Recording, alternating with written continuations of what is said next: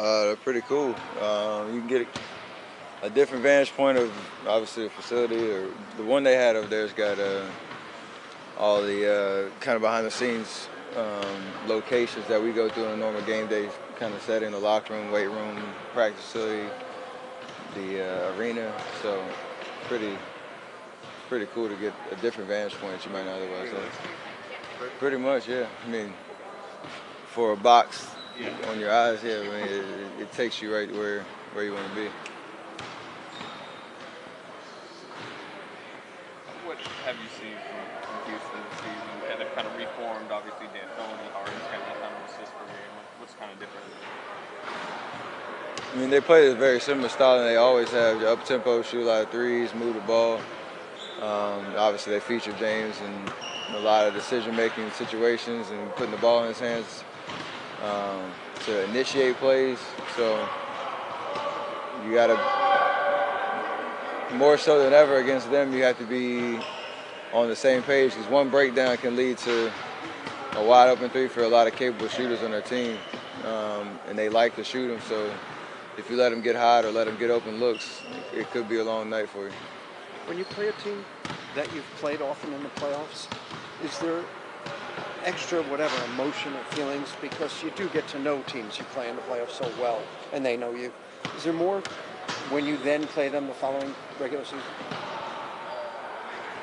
I mean, there's a familiarity, obviously, like you said, because you play high-intensity games and meaningful games against a team. For us, we played them 2 years in a row, so there's a little bit of history, but we know, year to year, you know which teams are most likely, playoff bound and that kind of deal, so you kind of have an understanding of what it's going to take to beat those kind of teams, and not only in regular season, but in the playoffs. So you kind of want to have good showings against those kind of teams, and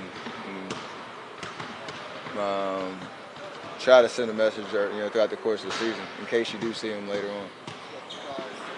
Ward, you guys in the Rockets have believe it still stands, the top 5 3-point make guys in the league right now. Was that a situation where you think tonight would be based off of who's shooting the 3 better tonight, or who had that advantage? For sure. It's a big part of both of our offenses, but I think it's about what kind of threes, and if they're contested, if the defensive pressure is where it needs to be. They can still shoot a lot of them and make some tough ones, but for over the course of the game, for us, if we can create more open threes than they can, I like our chances just with the talent we have. So it's hard to take it away. You got to just force them into contested ones and the tough ones, and try to speed them up a little bit. Team, like that's still you guys' label. You guys are, as of right now, shooting above 50% from the field. Is that, I asked Iggy this yesterday, is that something that's sustainable? For sure it is. It's again the way that you create shots for each other, and the way the ball moves, and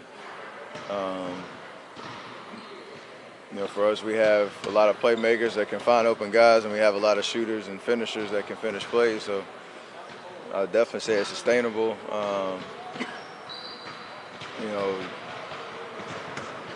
Allowing our offense to create open jump shots, whether it's threes, long twos, whatever, but also creating miscommunication where you get paint touches, you get finishes on the rim, not in a non-traditional way other than just posting up guys. It's different ways to get in the paint, get the ball in there and finish. So we've shown we can do it, and I'm sure they'll continue. People call you guys a jump shooting team. Do you take that as a knock, or is it how do you look at that? I think the first time I actually thought about it, I think Charles Barkley said it like 2 years ago when we were going for our championship run, and said jump shooting team won't win a championship, yada yada. But once again, it's all about, you can't just come down and just fling them. But we have great shooters that if we can create open shots for great shooters, then cater is right into our strengths. But we've shown we can be somewhat versatile in our approach of using our shooting abilities to kind of create other opportunities in the paint and get the ball moving in that sense. So I don't think it's a knock at all. I think it's a kind of like a compliment. If you jump shooting team and you can shoot 50% from the field and keep doing that, then it means you're really good at shooting jumpers. You said you saw some slippage out of you guys the last 3 games. Have you seen that, and where? Kind of. I mean, yeah, there's some things that we've on the defensive end, with just miscommunication and a little lack of energy that we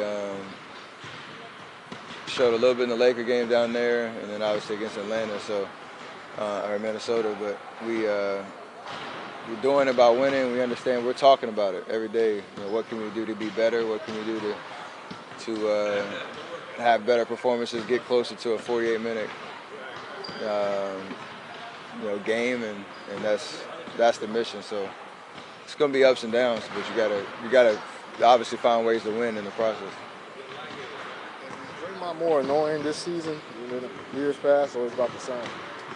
Draymond's an angel, man. He's a saint. Don't you talk about Draymond like that. He's a saint. Keep his name out your mouth.